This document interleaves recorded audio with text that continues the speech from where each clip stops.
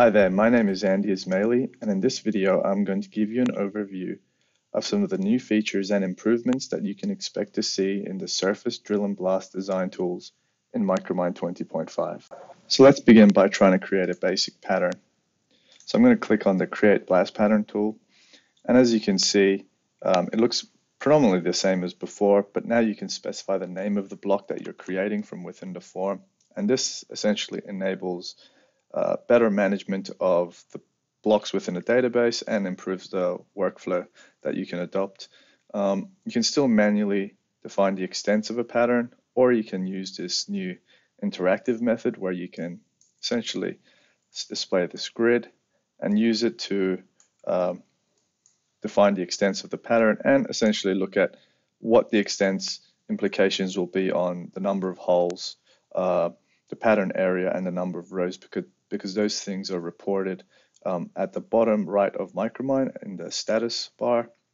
Oh, you can also it also reports the total drilling depth, and that's obviously based on the depth of the drill holes, which is nice.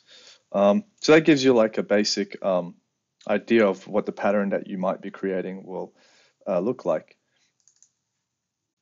So one last thing I'll mention about this feature is that as you modify the properties of the pattern, the interactive grid is automatically updated, which is quite nice. And you can, of course, collapse the Micromine form so that you can interact with VisX during the design process. Now, moving on to the next feature, in the Hole Location and Parameters tab, we have this new Hole Attributes button. And if you click on that, you see this window. And what this allows you to do is define additional attributes and assign values to those attributes. And then these attributes are written onto the drill holes that are created. So for example, I may want to create an attribute for the cost of my boosters, my detonators, my consumables, the drill rig that's being used to drill these holes, and the cost per meter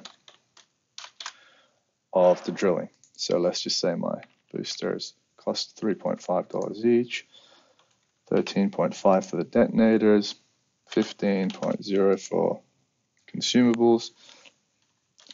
This is my drill rig that's going to be drilling these holes, or is planned to drill these holes, and it's $3.5 per meter to drill this. So I'm going to create this pattern, and as you can see, those attributes are created and assigned to these holes. Now the benefit of this, or one of the benefits of this, is that now I can post-process the file associated with these drill holes via the report generator to create custom reports. So I'll show you that now. So I've just loaded up a different database which consists of more drill holes associated with different dig blocks or mining blocks, because that allows me to demonstrate a better example.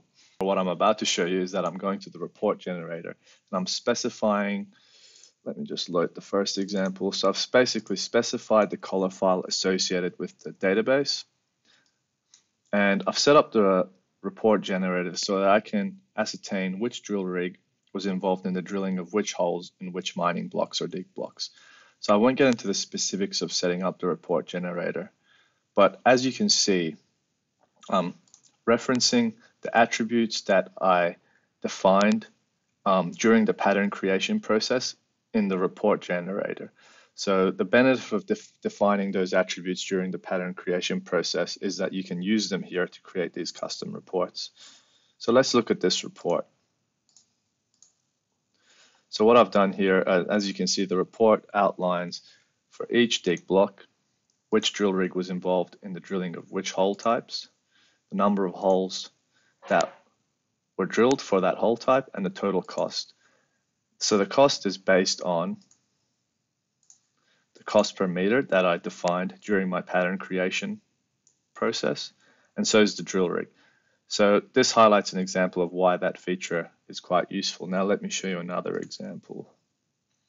So let's look at something to do with blasting. So this is the interval file associated with the drill hole database.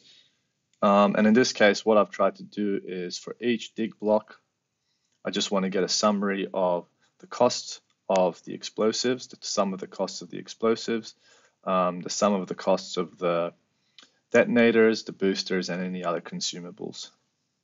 So again, these fields are fields that I defined and assigned values for during the pattern creation process, as I showed you earlier. And now I'm just utilizing them in the report generator to compile a custom report. So as you can see, for each dig block, what Micromine has done is given me a sum of the mass of the explosives used, the cost, and the sum of the cost for each one of these consumables.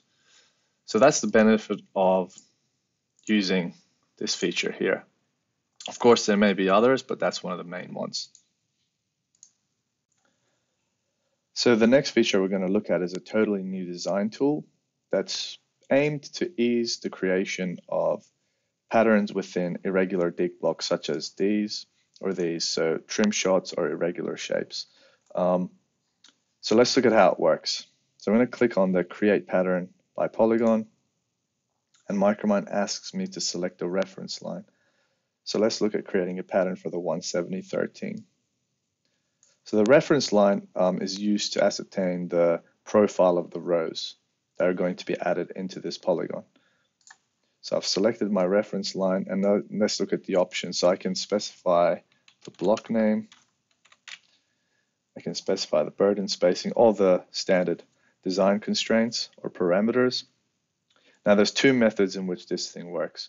The first one is the maintain spacing distance, and what this does is it ensures that the spacing value that you specify is always obeyed.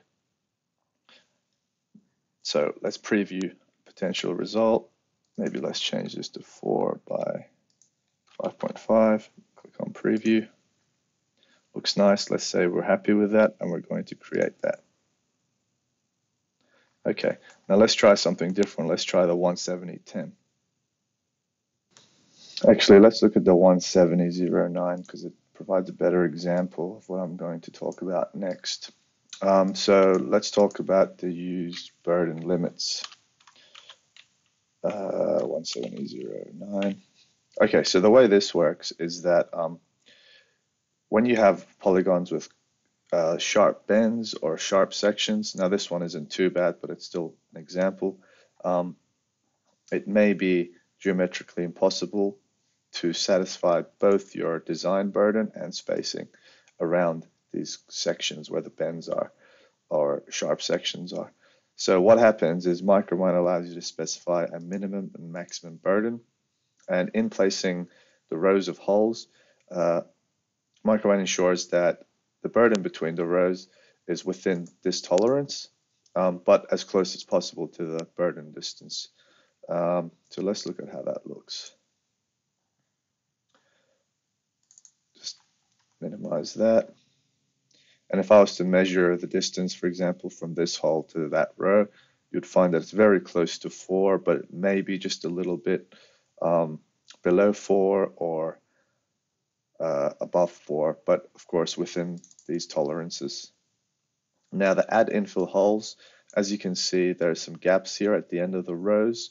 The reason for that is if Micromine was going to add another hole here, it would not obey this 5.5 meter spacing value. So the add infill holes can be used to essentially fill these gaps, but in some cases you may find that those holes don't satisfy your spacing value. Now this is beneficial because it eliminates the need to go back and manually add individual drill holes in these gaps. You can essentially use this, and if you're not happy with the position or the location of these infill holes, you can go through and quickly delete them.